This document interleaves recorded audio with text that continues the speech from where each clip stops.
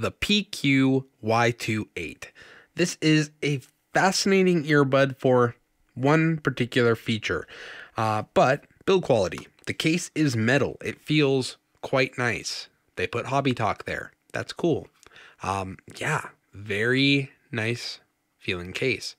USB-C. It is a bit chonky, but it's forgivable because it's not just holding the earbuds, it's also holding spare batteries.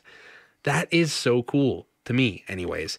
So these earbuds, I mean, they're kind of just like standard looking earbuds themselves, except the batteries detach and like there's a spare charged set. So like there's a charger here and these chargers. So you always have a charged set of batteries that like if your pods die, you just swap the battery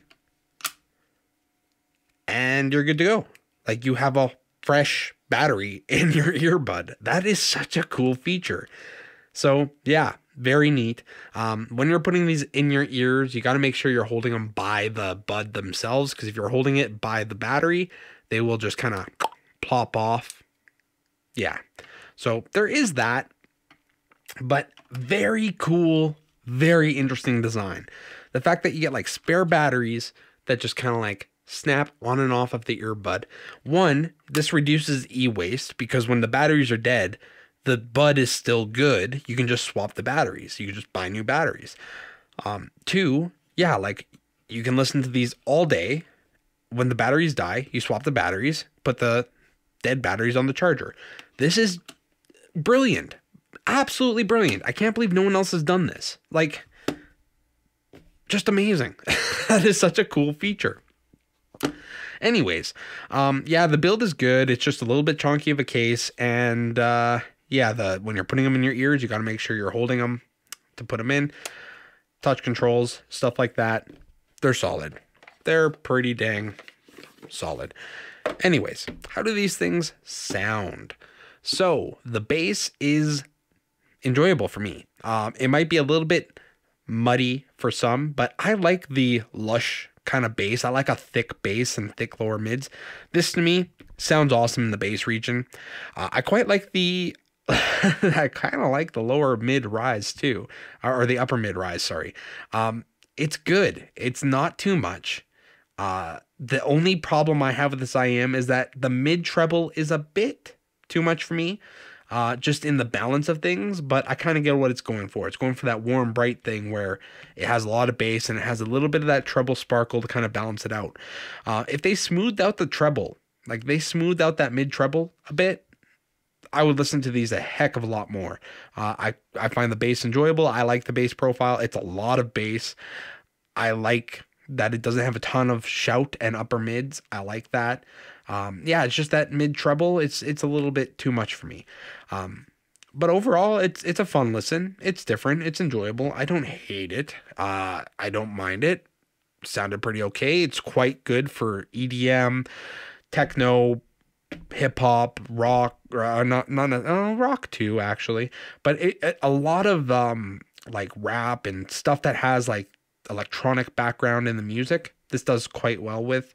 I will say you can hear the electronics. So once in a while you hear the beep. It's I don't know. It's like a little fax machine in your ear almost.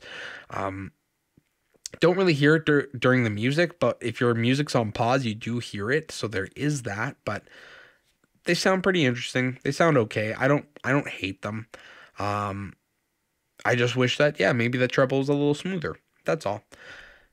Just such a cool design. Very cool design. The reduction of e-waste alone just by doing this, I think that's very cool, and they're onto something. And if they just smooth out that treble a little bit, and I mean, to me, I found the bass enjoyable. I think the majority of people might like a slightly more polite bass, but I don't know. Whatever. I personally thought these were quite nice in the bass region, and the only thing I didn't like was the mid treble. So overall, I think these are cool. I think that they are worth supporting because it is a unique, different concept. It's just the fact that, that mid treble spike could be something, and you can hear the electronics at times. For under,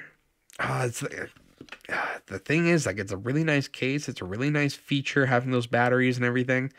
For under $100, I think these are worth a try. So if you can get them on sale, stuff like that, they might be worth a shot just to kind of have that this is cool to me.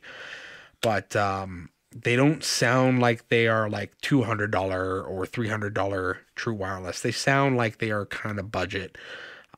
So it's just one of those things where the sound is enjoyable. It's just like the fact that I can hear the electronics. That's the only reason I'm saying that it sounds budget. Like, it sounds like a $40 true wireless to me because of that. Like, other than that, it's nice. It's enjoyable. I like it. I like the features.